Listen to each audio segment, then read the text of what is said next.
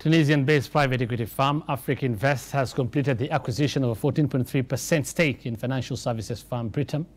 The firm was admitted as a Britam shareholder during a symbolic bell-ringing with Nairobi Securities boss Geoffrey Odundo.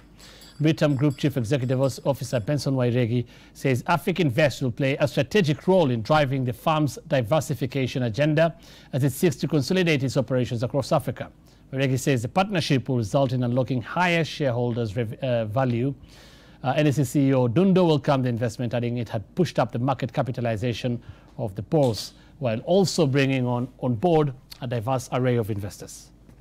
$7 billion for 14.3% stake, $3.5 billion from IFC for 10% stake, gives us about $9.2 billion for about 20% stake, or 22%. You can round the numbers, and that's a significant investment in this organization.